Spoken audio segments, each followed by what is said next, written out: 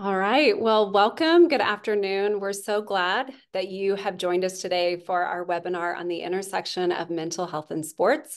My name is Allison Neiman, and I'm the Executive Director of Mindful Philanthropy. And Mindful Philanthropy, just to give you a little bit of background, we were launched in 2020 with a mission of catalyzing impactful funding to mental health, addiction, and well-being. And so our work is far-reaching over the last 4 years almost now. And we connect and convene funders through our gatherings, both in person and online, such as today. We guide philanthropic funders towards strategies and impact, both in our public guidance, which we're going to take a look at through the sports primer today, as well as some of our advisory guidance that we do with funders. And then we uplift impactful opportunities, such as nonprofit programs for investment by funders. So today we're going to explore sports and mental health. And we know that sports are an integral part of our culture. So whether it's the Super Bowl, I'm sure many of you hosted parties or attended parties over the last few days, upcoming March Madness, tracking the locations of the 2026 World Cup, such as my son was, or looking forward to the launch of spring training for baseball, which was always an annual tradition in my family. Many of us played sports as kids or have our own children on teams now. And sports offers not only technical skills, community, and camaraderie, but also opportunities to support the development of youth as it relates to mental health. In the course of our conversation today, we'll explore those benefits as well as challenges and potential solutions. Before we get started with our conversation and our panel of experts, I'd like to go over a few housekeeping items so you know how to participate in today's event.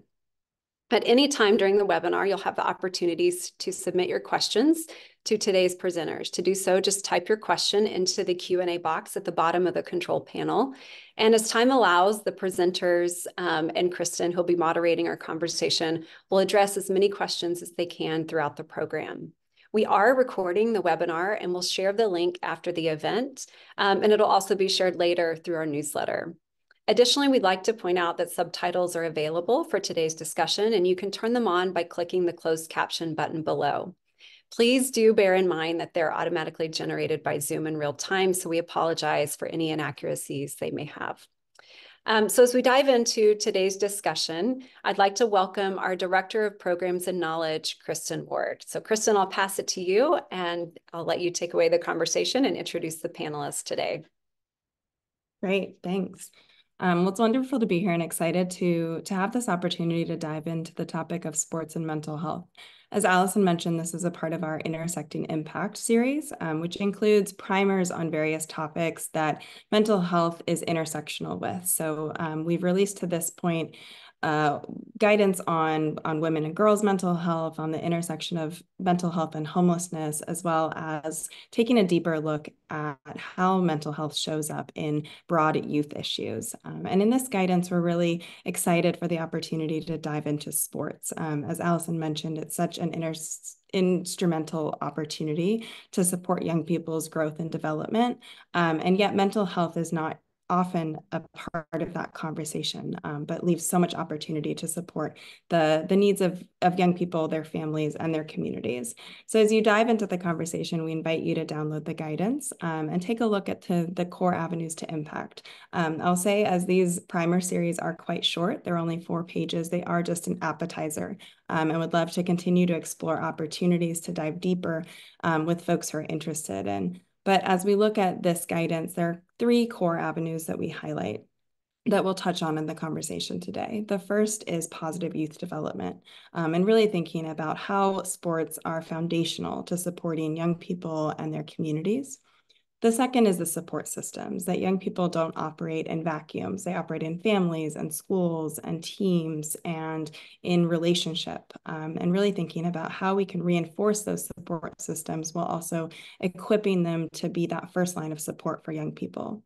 And then lastly, ensuring that we're championing sports equity, especially as we look across kind of the evolution of sports in our country. There's so much room for improvement and in expanding the reach of sports into communities that have been left behind, and ensuring that all young people, regardless of their ability to pay, have opportunities to engage in youth sports as well as sports throughout the lifespan. So with that, I'm excited to welcome our panelists. First, we're joined by Andrew Ladd. who is the co-founder of the LAD Foundation, which has helped to develop a program called 1616. Andrew is also a 16-year NHL veteran. He's a two-time Stanley Cup champion, and has been involved in many nonprofits such as the Special Olympics and Canadian mental health throughout his career. Next, we have Robert Marcus, who joins us as the Chief Community Impact Officer at the Positive Coaching Alliance. There, Robert works at the forefront of the organization's efforts to eliminate the sports equity gap in low-income communities across the country. And he especially specializes in mobilizing local leaders in predominantly Black and Brown neighborhoods, focusing on dismantling those barriers to sports participation. Then we have Dr. Sheila Ohlsson Walker, who's a senior scientist at the Institute for Applied Research in Youth Development at Tufts University. As a lifelong competitive tennis player, Sheila brings to this conversation her first-hand knowledge and understanding of the power of sport in embedding life skills and mindsets to transfer into careers, relationships, and wellness.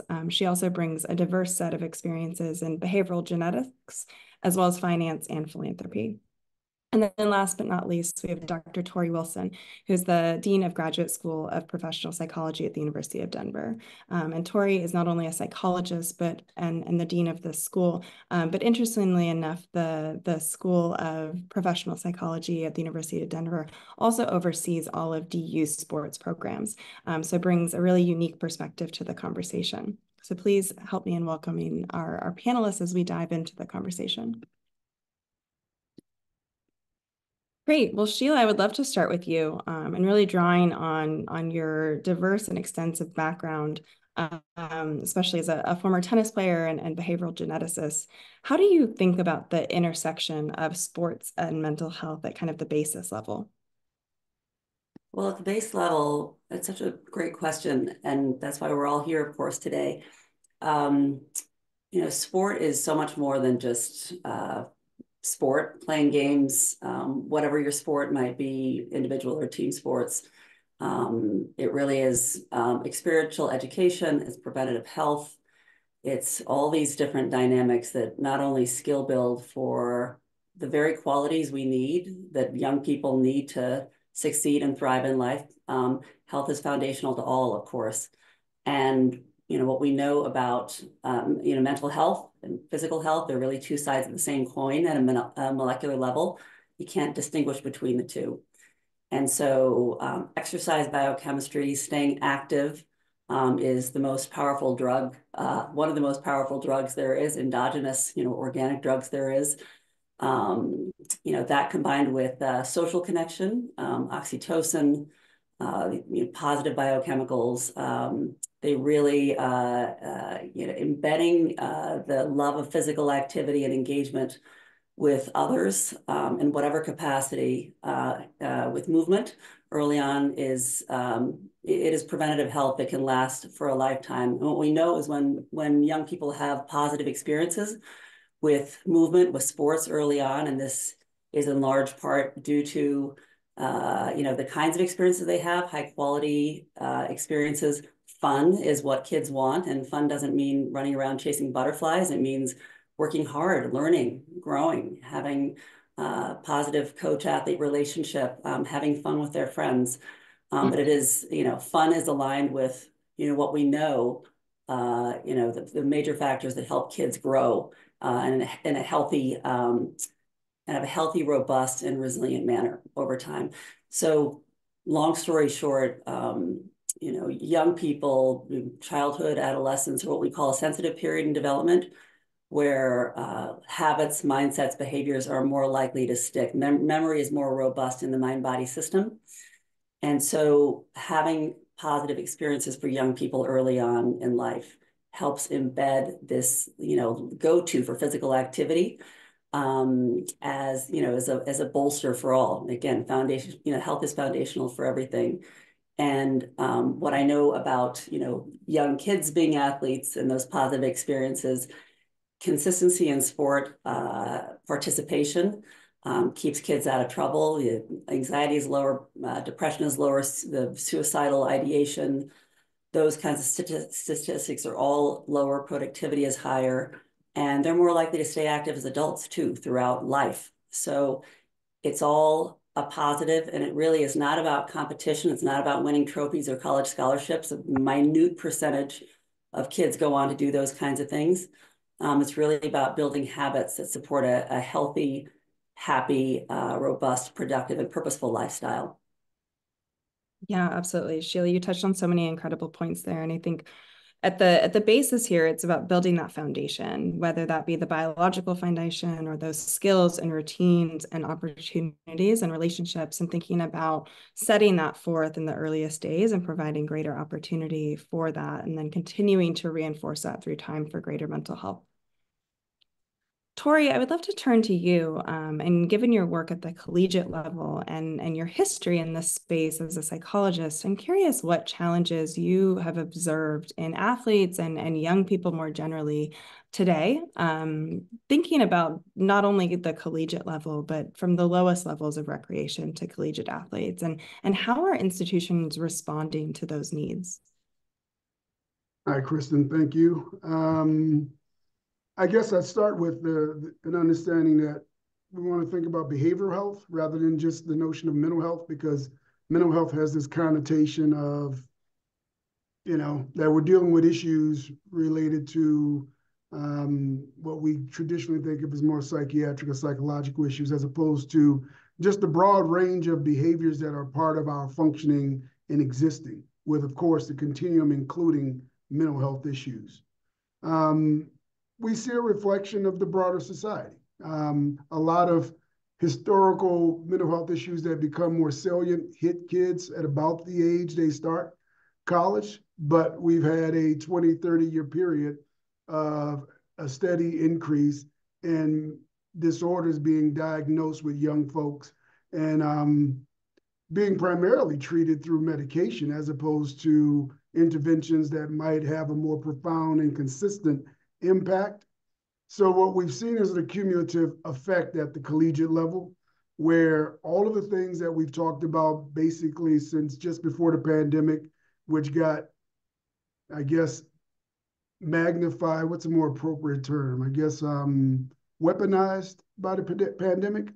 And there are multiple reasons for that. The isolation certainly contributed to it, but we've also, in some ways, as a society, set up our young folks to be in this position. Because, I've actually traveled abroad quite a bit over the last few months since October, and other parts of the world aren't seeing the same levels that we do. And part of it is a lot of the traditional ways in which we engaged and allowed for recreation and sport to be a part of our kids' lives has been reduced. So it's really kind of this effect that has hit at almost a perfect storm. Someone mentioned atmospheric rivers. Now we've got a nor'easter of different factors that have contributed to our kids and young folks having a new and more focused level of, I think, mental health and behavioral health challenges. The collegiate level has been, in some ways, similar to what I saw when I worked in adolescent health years ago. Interventions at the school level are most important because a lot of folks start to see these things and have opportunities to identify and intervene.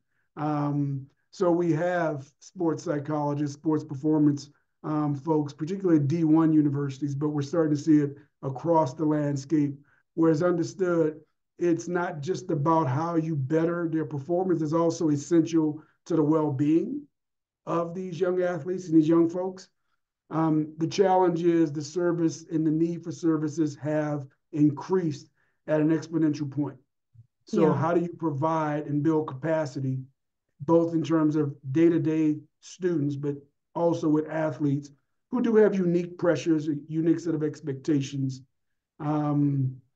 I met with one of our graduates who is a sports psychologist with a pro team, and I mentioned this in one of our conversations earlier this week. Just the profound impact that social media could have on one's functioning and well-being, and what is needed to help find a balance when a young athlete might see all these negative comments from these anonymous sources out there in the internet, and how that can change both how they experience themselves and ultimately affect their performance as well. So all those things are tied together. And we're Absolutely. trying to be at the forefront of addressing and making sure that the appropriate people are in place to do it. And during the introduction, we're not just psychologists, we're sports performance people. We also have a sports coaching master's program, and we have a kinesiology program. So it's this integrative approach to how do we understand health in a broader, more integrative way. Absolutely. And thank you for noting that. I think those are really interesting components of the work that you're doing. And you hit on so many incredible points here. And I think that what I'm kind of lifting up is for the audience is how multifaceted the intersectionality is between mental health and sports. And not only does it serve as an opportunity to prevent and support young people and their families in our community, but also really strong opportunities to intervene and to provide support for those who are in need that is both clinical and non-clinical. So to your point around kind of medications and other interventions that are available, that sport can be in a way a cure or a support for mental health challenges in concert with those other mental health supports that may be able to be provided more clinically in nature. But really, it's just so bi-directional as we think about the relationship between well-being and performance, and how prominent that comes up in the sports atmosphere. Andrew, would love to turn to you now as a former professional athlete and competing at such high levels. How has your experience with mental health throughout your career informed how you're approaching your current work with youth? Yeah, when I look back at my career as a whole and how, I guess, my evolution through that process, at a very young age, really the first 15 years of my career, I was very intentional with my physical health, the skills of playing the sport, how I was keeping my body prepared to play the sport. Ultimately, until I hit a wall where I should say one of the best things about sports is it can expose your gaps, right? Expose your growth areas.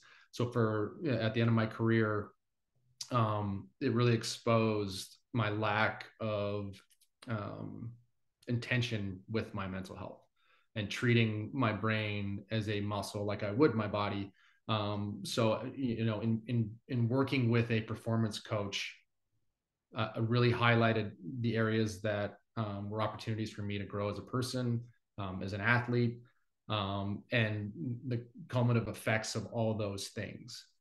So for me, how that informed, what we're doing now is the realization that, okay, can we be that intentional with kids and how we prepare them at a young age, and help them understand that, hey, their brain is a muscle and there's things that you are strong at, there's things that need improvement. And sports there's a valuable part of sports that can highlight those things and open the door to improve and beyond that, hey, can we help their ecosystem around them support that growth?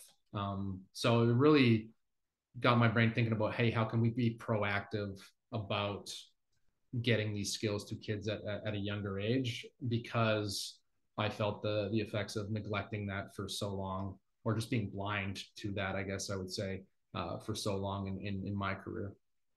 Yeah, absolutely. I think that there's a really important point there in terms of the lack of intentionality that we have when we think about our mental performance in light of our physical performance, and that we so often prioritize the athletic performance without appreciating how your mental well-being and your mental health plays into that. And I think about it in my own experience that so much of sport is a mental game, but that carries over into kind of the broader mental and behavioral health challenges that you experience outside of the sport environment.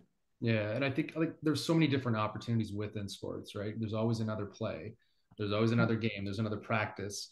So the opportunity to have a short memory and change your approach the next day and practice different things, and work on all those things is unique. Absolutely. Robert, now turning to you and your role of overseeing community impact at Positive Coaching Alliance, what drives your dedication to narrowing the sports equity and access gap for youth in disinvested communities? And what insights can you share about the needs and priorities that you're hearing from these communities, really being able to lift up their voices and what you're finding in those conversations? I mean, such a complicated question, but thank you. I think the dedication, I mean, it really stems from the belief that like every child deserves the opportunity to experience the positive benefits of sports, right? Regardless of their social or economic status, right? I think uh, the other panelists have already articulated, right, the role that sports play, that crucial role in developing lifelong healthy habits, including obviously the physical and mental well-being of of children that we hope to support. But what we know is that there are significant disparities when it comes to accessing those positive benefits. Kids in low-income communities, specifically low-income communities of color, are far less likely to participate in sport. They drop out of sport because of the systems that sport evolve around and due to cost or financial barriers or transportation in far greater numbers than their more affluent or resource peers. So, I mean, I think it's really challenging and it's really multifaceted. But what we've learned in terms of insights, kids in disinvested communities, coaches in disinvested communities, marginalized communities, however we want to frame it, the challenges are complex. Again, like they range from financial, lack of available coaches, infrastructure. So, with that being the case, I think there continues to be a strong desire for positive, equitable, and accessible youth sports experiences. And I think we all have an obligation for those of us who believe that, again, if we're talking about mental health today, that sports play a positive role in the mental health and the development of children. I think we have an obligation to address that sports equity gap, or again, those disparities in access that disproportionately impact low-income kids the most. Absolutely. I think that's one of the biggest flags that we see in this space is really that lack of opportunity. And that if this is such an important and instrumental place to support youth well-being and development and then lifelong mental health, that we have to create greater opportunity. Sheila, you talked a little bit in your introduction around kind of the intersection of mental health and physical health and thinking around kind of the scientific relationship. Can you share a little bit more about kind of what you have seen in this scientific relationship, both in your athletic career as well as in your study of behavioral genetics, as we think about both those protective factors and those risk factors associated with mental health and sports? Well, I'll just start here with this basic. I'm a behavioral geneticist. I worked in a big twin study looking at how nature and nurture operate together. And what we know is that nurture shapes nature across life. It is this field called epigenetics, where all of our experiences, how active we are, the nature of our social relationships, stress, sleep, toxins, all those things, they shape how our genes are read, transcribed, and expressed. And that in turn shapes our physiology, neurophysiology on the inside, which shapes, what shows up on the outside. And it's mental health and physical health, behavioral health, Torrey, it's a larger umbrella. And I think that's the very appropriate way to look at it. And that's the way in which Tom Insel, former director of the National Institute for Mental Health, refers to it. So it's a broader umbrella, but it's like nature and nurture. You can't pull these things apart. They're not different categories or buckets of things that exist in some kind of isolation. They're all related, and one affects the other.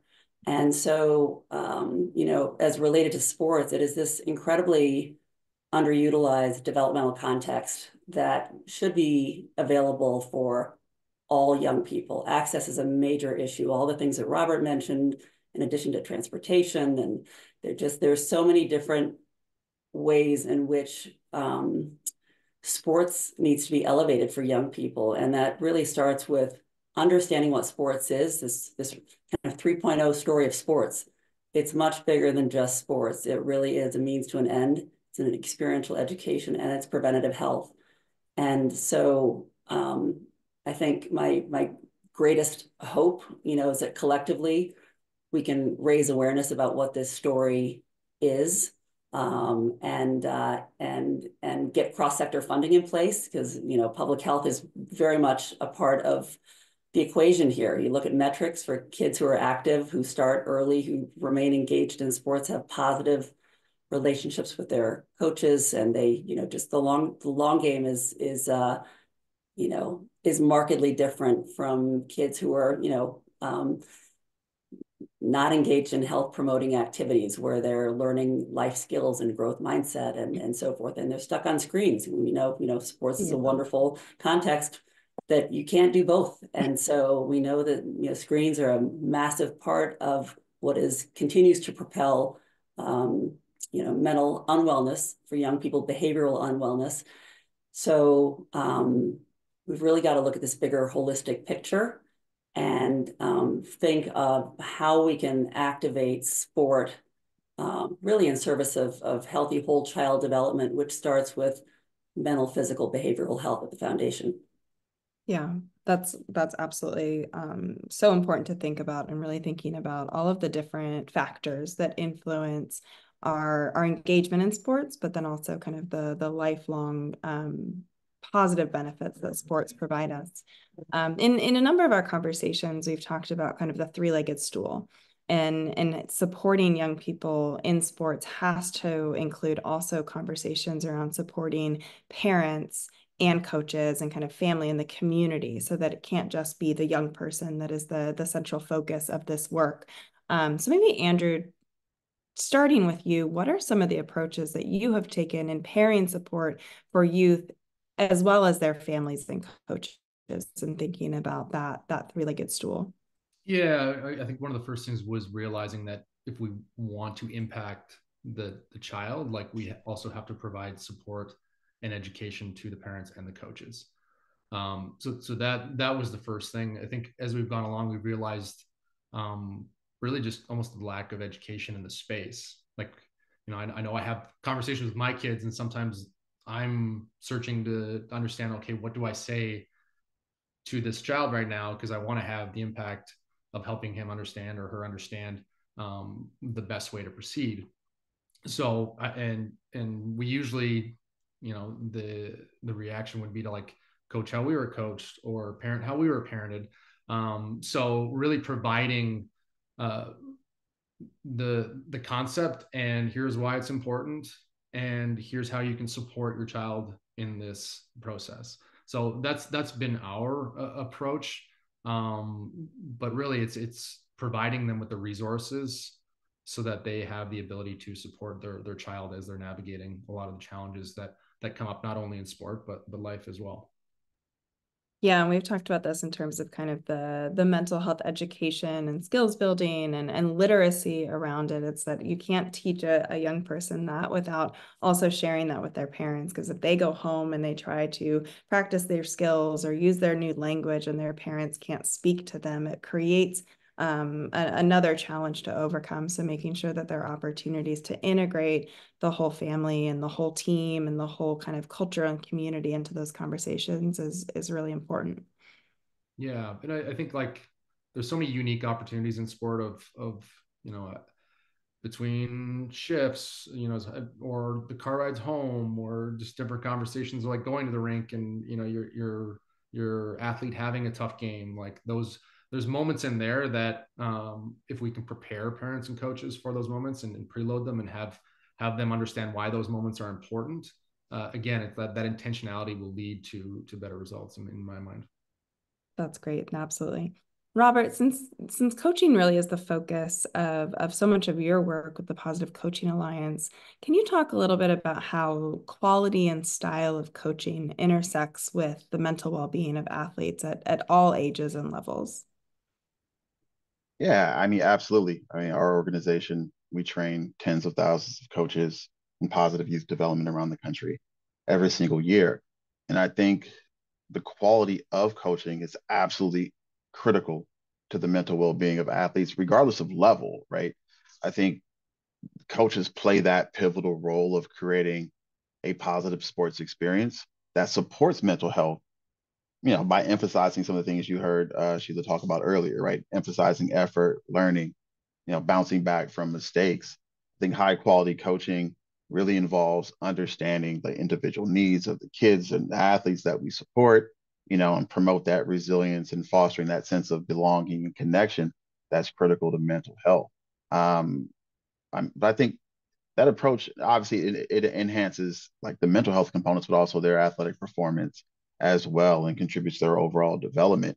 But I would note that like it's critical to invest in the educational components for coaches, right? Like when you think about from the youth perspective, where are most kids in this country outside of the classroom, right? They're typically engaged in some type of out of school time athletic pursuit. It's probably the largest gathering space for kids outside of the classroom. But when you look at the coaches who support and craft those environments, it's some of the least invested in development in terms of professional development. Some of the least professional development is happening in those spaces. So, like investing in that is, I think, absolutely critical to support the environments that create some of the conditions that we've been talking about here today, is from a mental health, behavioral health perspective. Yeah, absolutely. And I think to Andrew's point around kind of coaching the way that you were coached or parenting the way that you were parenting, I think it also presents a really important opportunity to break some of those cycles and to provide support and reinforcement for more of those positive coaching approaches. And somebody in the question asked about the move toward kind of win at all costs approach, and thinking around the need for greater support and equitable opportunities for young people to engage in recreational sports. And we sometimes talk about kind of the hyper professionalization of sports, and that so often young people are cut out of opportunities to engage in sports early on because of either the cost or because of the kind of hyper professionalization and working toward that win at all costs. So ensuring that not only do you provide the kind of system level opportunities, but also support coaches in making folks feel included and feeling that they belong, even if they don't get as much playing time, or they may not feel as high of skilled as some of their other teammates. No doubt. I think it's how we want to approach it. I mean, one, from a systems perspective, if we don't get kids involved in sports early, the likelihood of them to continue that will diminish as they get older.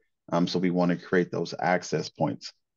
But at the same time, you have to address the whole system. If they're not experienced, so like you have to address the access barriers. But if we don't address the experiential barriers at the same time, like are they going to want to continue to participate? So like taking that holistic approach to sport is something that I think at our organization we pride ourselves on, but we at the same time we think it's absolutely critical to support the development of our young people, especially our most vulnerable kids who definitely need those opportunities. Yeah, and that framing is really helpful in terms of both the access barriers and the experiential barriers.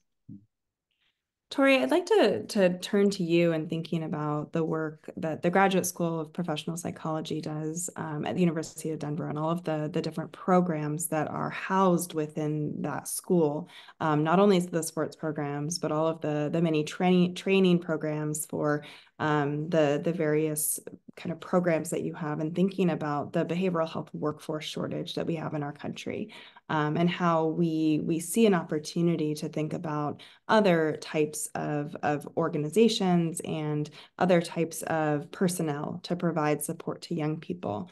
Can you maybe speak to thinking about kind of the different training programs that you have, and how there are so many opportunities to reinforce kind of those initial level supports for young people and adults even across the continuum as it relates to sports?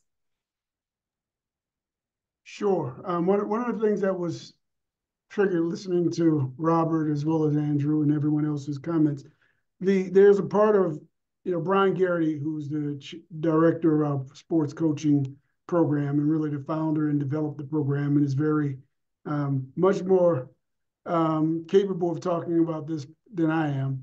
But he talks about the fact that we have no regulations on who can become a coach, what it means to be a professional coach. And if, during our conversations, it triggers my thoughts of my football coaches that I grew up with, my baseball coaches who happen to be a little bit better, and some even track, when I ran track. In hindsight, my coaches were kind of out there and had no skill set beyond maybe X's and O's. And talk about an opportunity, again, has been touched upon to have either a profoundly positive or negative impact on not just how you think about yourself as an athlete, but how you think about yourself as a person. That is a tremendous amount of power that we just leave to chance, which is, as was said, parenting is similar. Dare I quote a early Keanu Reeves line from Parenthood? You need a license to fish, a license to hunt, a license to drive. Anybody with the equipment can become a parent. Well, coaching ain't a whole lot different, right? All you have to do is show an interest and step up in some situations, and you have this group of young folks whose lives you can have a meaningful impact, good or bad. Now, with that, it is, I think, unique that sports coaching, not so much sports performance, sports psychology, because that program is really married in understanding how those two intersect. And then now we have kinesiology, which is unique in that we're trying to understand and approach health, as I said earlier, from a more integrative, holistic standpoint. Across the lifespan, we talk, again, go back, an epidemic of mental health issues. We also have an epidemic of obesity, childhood diabetes, type 2, that is directly attributable to an absence of activity and engagement, which also has an impact on one's behavioral health and mental health development. If you're not feeling healthy in your body, it's kind of difficult to feel, we know that there's a direct link with depression and anxiety with those things. So how can we be a multiplier, a workforce increaser, and understanding the relationship between all of these things, while still understanding that there's always going to be the consequence. But I am very invested in the notion of how do we prevent these things? Why do we wait for folks to develop unhealthy habits, unhealthy ways of being? We need to be at the forefront of understanding what are the ways that we affect change, affect health from birth throughout the lifespan. So I think, again, this is a very unique place in terms we have those things, while we're also adding other health-related programs, or that's the plan, because I think we have to be engaged in it. We know how to make people healthy, theoretically. We know what the medical interventions are, yet heart disease is still the #1 killer in the US. We have all of the technologies from medication to dietary interventions. So why are we still so poor at it? Because we don't address the behavioral component. We also don't address what contributes to it starting at an early stage of life. We just wait for it to happen, and then we try to retool. Resilience is something you begin to learn at a very early age. There's a bunch of research now on resilience, as if we can retrofit folks with resilience. You can gain resilience that is not just about how do you persist and engage in sport, but how do you live and attribute it to other aspects of your life through these types of things, through the activities. And I love Robert's, why aren't we making sure that this is a part of multiple communities? It shouldn't just be access to communities and means. It should, or when we pick that kid at an early age that we know has potential, and we're going to pluck him out and put him in a different environment. If we care about kids, if we care about health, then we're developing and understanding that we need to do a better job across cultures, across socioeconomic status, and not just the ones that we think might be the next superstar, the next this. So hopefully that answers your question. No, it does. I think it's really, really important. And you continually emphasize really the power of sport in so many different ways as we think about the physical benefits and all of the other compounding health challenges that you mentioned. And it kind of brings to me the kind of brain-gut axis research that's going on and thinking around kind of the intersection of issues that are present in our gastrointestinal challenges, as well as our brain, and the combination of, for example, diverticulitis and depression. And I think that as we look at mental health, we see so many opportunities to support, but really need to focus in on prevention and not waiting until 14 or 25 to start to intervene, but really laying that foundation.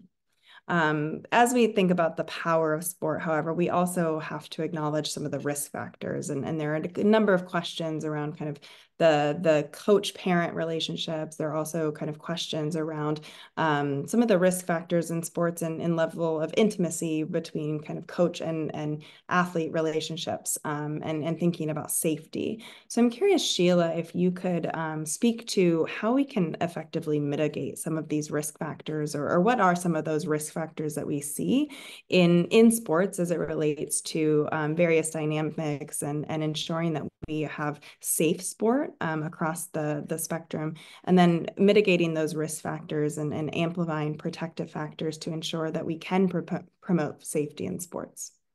Thank you. You know, safety has to come first for healthy child development, period, end of statement.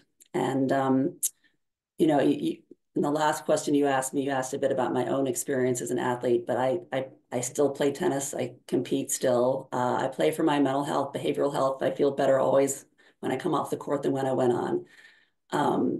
You know, the parents aren't thinking about these kind of long game kinds of goals often, and coaches, they're thinking more short term on things. But relationships are, you know, fundamental in all of this. This three-legged stool, and there is a unique relationship between a coach and an athlete that must be a safe space.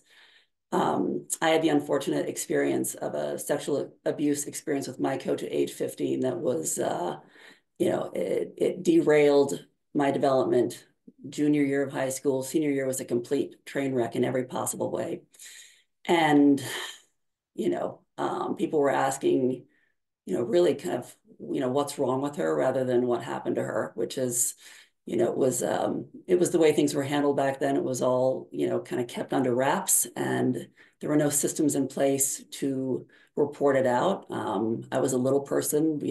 My family had no power, no kind of big social connections. And so it was incredibly hard. And it's the reason I do the work that I do now is to help make sports safer and better for young people. Because despite that experience, it was a coach and then another adult who loved me for who I was, didn't care about my performance as an athlete, that helped bring me back. And that's always kind of non-negotiable factor number one in what helps kids thrive, and kids who have suffered trauma or adverse childhood experiences.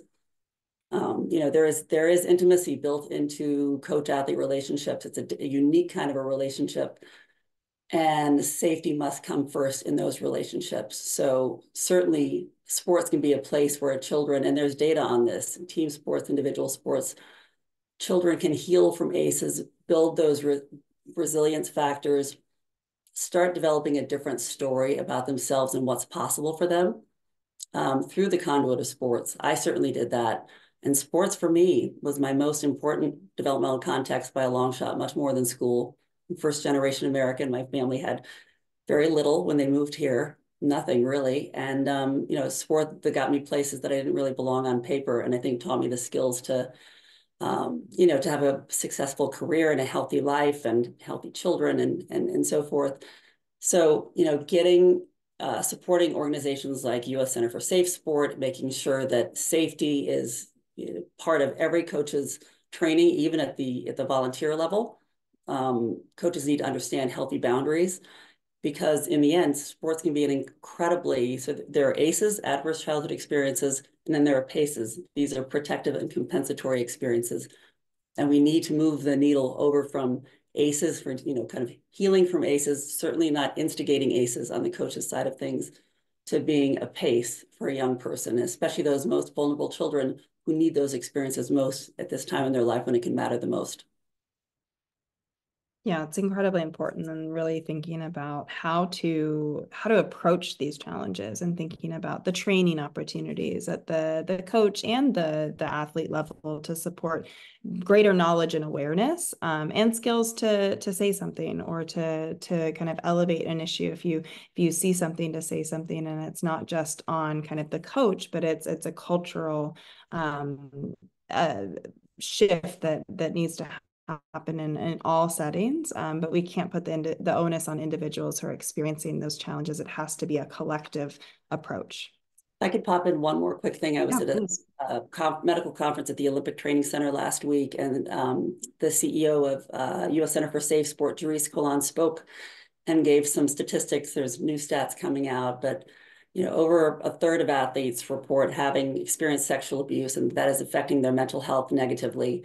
93% of athletes have a fear of retribution from the coaches, so there is a tendency not to report, and there is much more abuse going on that they see that athletes are aware of if they haven't experienced themselves. So these numbers are, these are underrepresentative numbers for what is really happening in some contexts, and this just has to be cleaned up in sports. For sports to be what it can be, this needs to be cleaned up. Absolutely. No, I think those are really, really important points. I know that we're coming to kind of our final 10 minutes together, and there are so many great questions in the Q&A that I know Andrew has popped in a few answers to. So we'll continue to try to integrate those questions into the conversation. But I want to turn to kind of really focusing on the opportunities for philanthropy. And Rob, you elevated two really important, I think, avenues as we think about access barriers and how we eliminate those access barriers, while also addressing the experiential barriers or challenges related to mental health in sports. Can you speak a little bit to opportunities to innovate or advance equity in providing youth with greater access to the mental health benefits of sports, and really through the lens of what can philanthropy do to advance mental health support and through sports? Yeah, listen, such a heavy question. I think when you think about innovate and advance equity, like one of the things that in terms of opportunities, is I always encourage folks to look at youth sports as a system, right? And a system is built for functionality and not equity, right? So to address equity within the system, you have to address its related parts, and you have to address the system as a whole. So one of the biggest opportunities involves embracing, in my mind, a collective impact cross-sector approach within youth sports to address the systemic barriers, right? A huge barrier to eliminating inequities is the siloed approach that is often taken to address it. It's collective action through cross-sector collaboration with, and I want to stress, diverse stakeholders. That's an approach that in my mind can lead to sustainable change, right? So when you think about like each of us on this panel in our respective roles with our respective organizations, like it's not just our responsibility to address the equity gaps that exist in sports. What are the roles of the local business community if you want to take a hyper localized approach, right? What is the role of professional sports franchises? What are the roles of the school district, the parks and recs, the youth sports organizations? And if you get actors within that ecosystem to move in alignment, and let's just assume in the local youth sport ecosystem, we're all valuing mental health and the benefits that the role sports play in creating those mental health benefits, we can start to get some traction, right? Some investment, some shared momentum. So I think that's absolutely critical.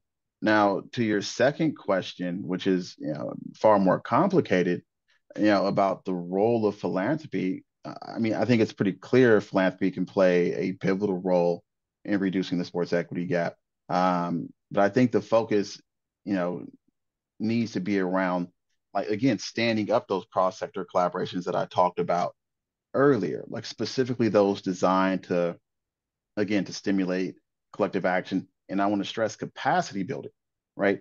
Like if investments are targeting the capacity of those youth sports organizations who are on the front lines of this to better support equitable access and support the positive youth development and mental health development of our of our kids, we start to see some change. I think there's a big opportunity there through the investment in those cross-sector collaboratives, right? Because if we believe that youth sports has these have these positive benefits, mental health or otherwise, I think supporting this type of approach can help, equip providers in these spaces to build their internal capacity to meet the demand that we know exists.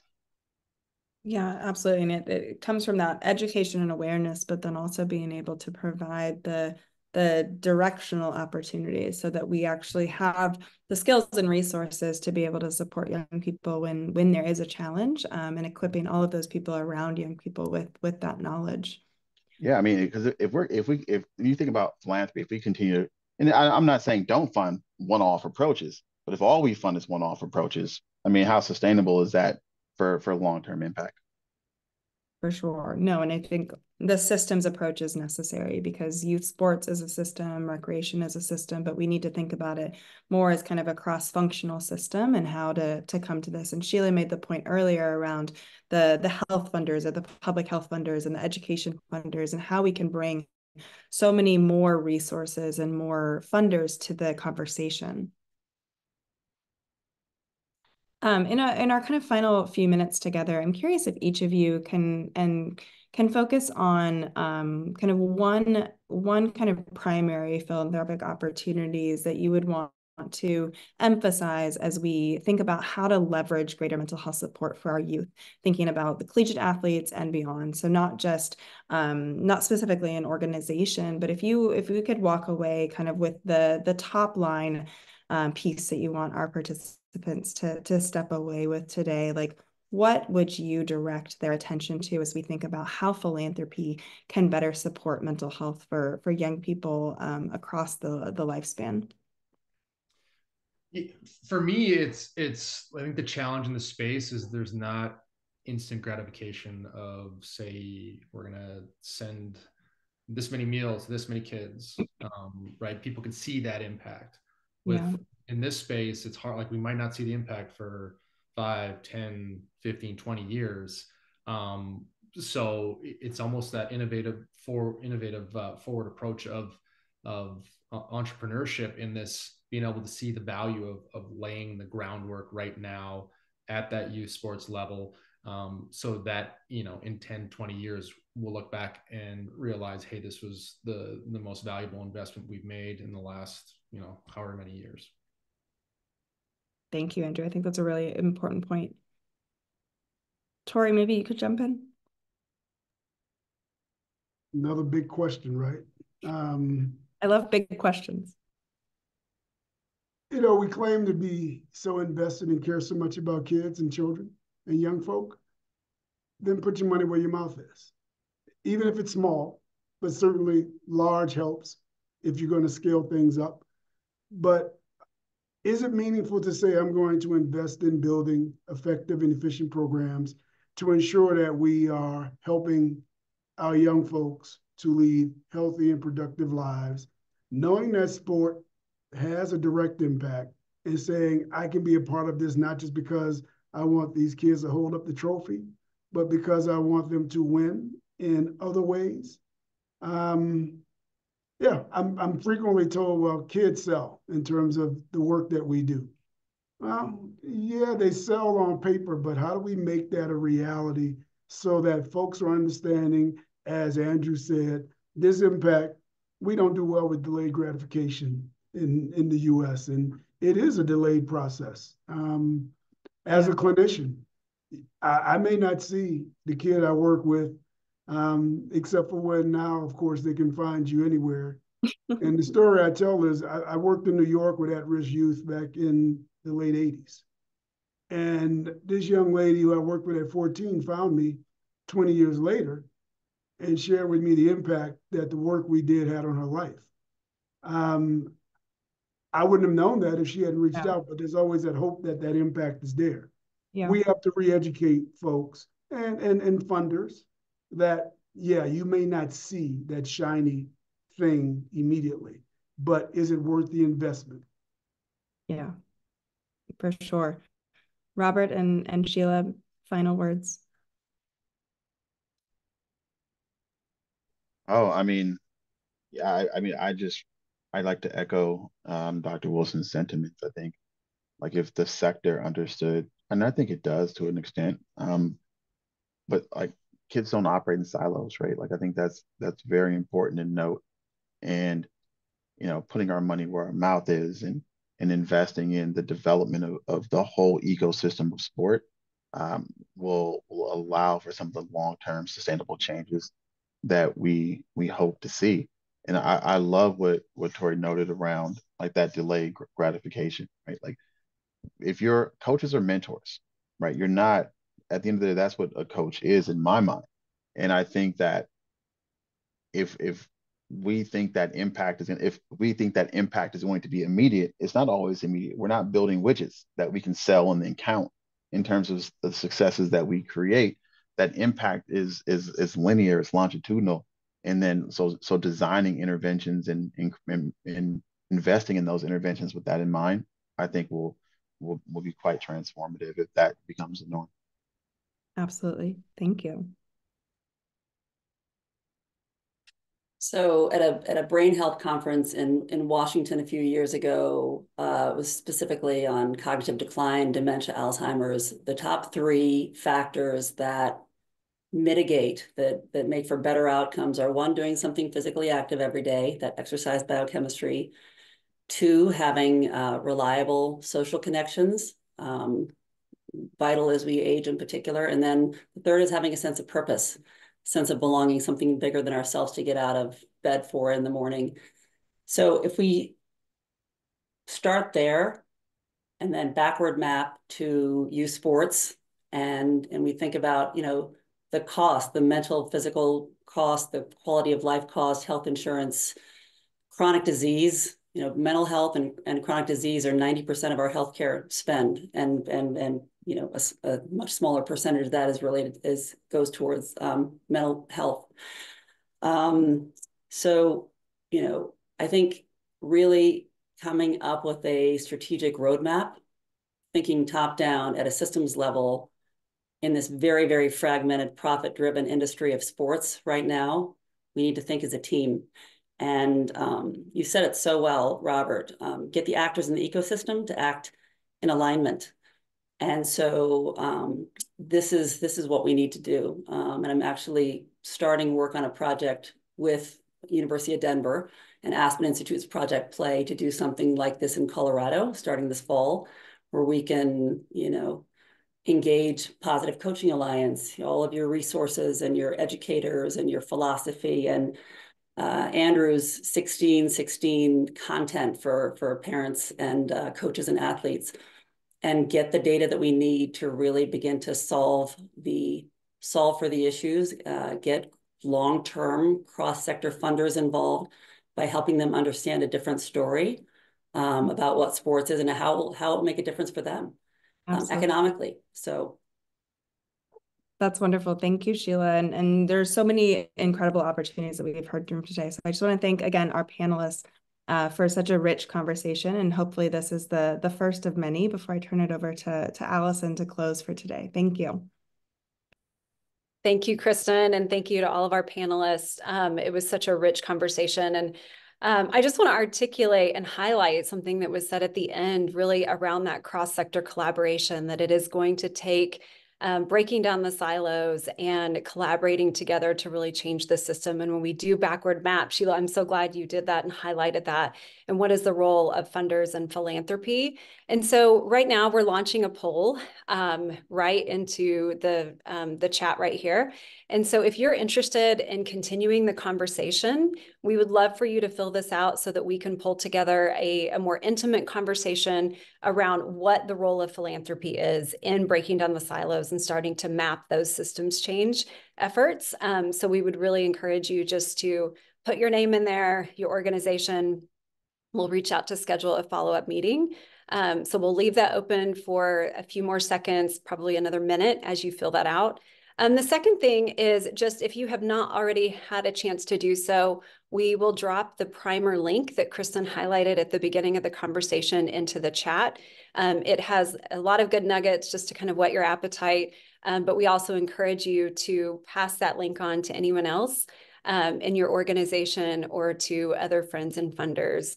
And then lastly, as we close out our time, there is a lot of momentum around this conversation, and we look forward to being in touch, but we enjoy hearing feedback from you all on how the webinars and the things that we're doing impact your philanthropy and your work. And so we would appreciate you taking a few minutes to fill that out so that we can continue to get better at what we're doing.